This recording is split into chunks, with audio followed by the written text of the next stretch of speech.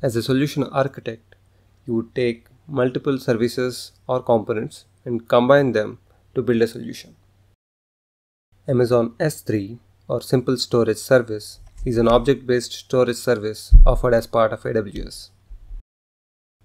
But beyond storage, S3 can also be configured as a web host to serve static web pages to users on the public internet.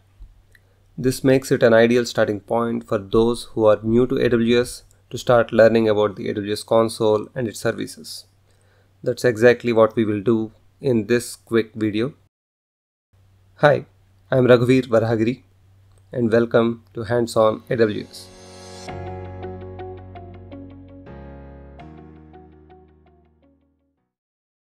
There are very few prerequisites for this demo. You need an AWS account and you need all the website assets, namely the HTML pages, any images, style sheets or JavaScript files ready to be uploaded. And it will take about 10 minutes. There are 4 simple steps that we need to do. Let's jump right in.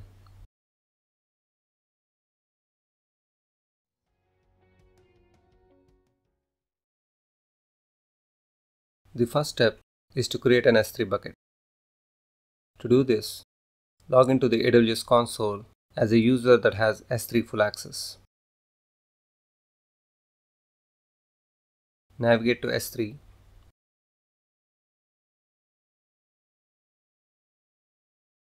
and click on Create Bucket.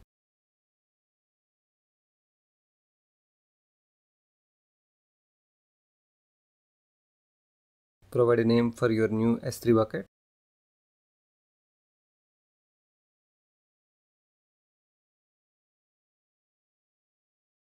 And you can leave all other settings as default.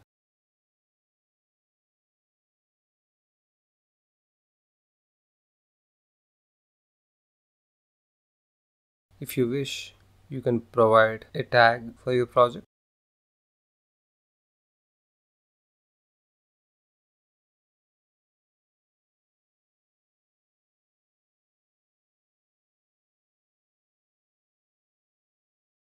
By default, S3 blocks public access to all objects for newly created buckets. You can leave it on and click Create Bucket. Navigate to the newly created bucket and verify the properties. You'll see that the static website hosting is not enabled and the blocking of public access is turned on. We'll change that in a later step. Step 2 is to upload the website assets.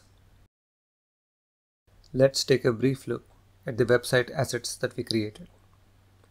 We have a couple of HTML pages, each with one splash image. We have index.html and an error.html, both of which are simple HTML pages.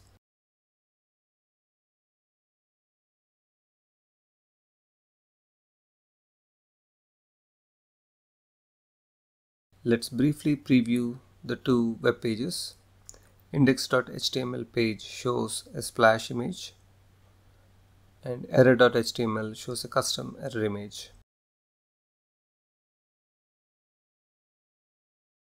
Now, in order to upload the website assets to the S3 bucket, we simply drag and drop them into the AWS console with the S3 bucket open. Select all the default options. We will deal with the permissions later. And click Upload. You should see that all assets are uploaded.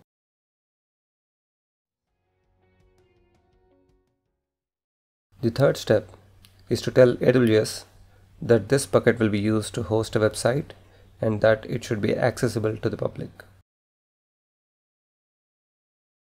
To do that, we head over to the static web hosting tile in Properties tab and click on Enable. We provide the index.html and error.html pages for the default home page and the default custom error page respectively.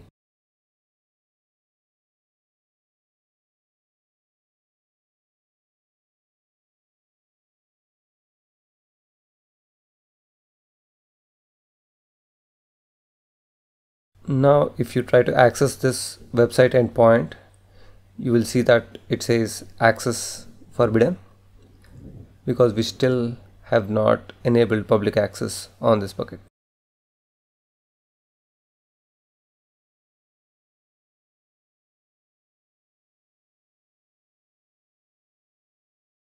To do that, head over to the Permissions tab and edit Block Public Access setting and uncheck the box and confirm.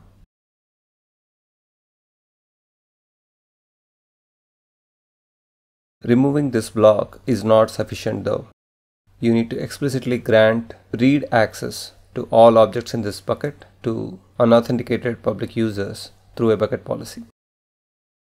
You specify that by going to the Bucket Policy tab within Permissions, click on Edit, paste this piece of JSON code that specifies a bucket policy for public read access, mention the name of the bucket, and save it. As you can see, this makes the bucket publicly accessible and AWS flags this bucket as a publicly accessible bucket. Now the fourth and final step is to test the website endpoint.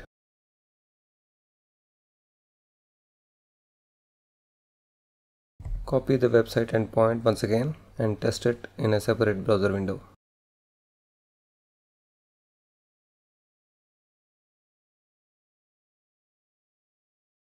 You should see the index.html page open by default. When you try to access any non-existent page, you should see the custom error page.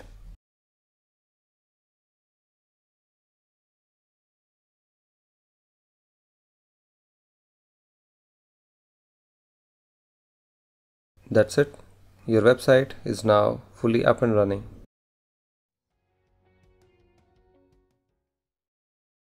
So we saw how easy it is to set up a static website on Amazon S3. We started by creating a bucket. We uploaded all the website assets to that bucket and then configured that bucket for static web hosting and public access. We then finally tested that the website is working and accessible from the public internet. That's it for now.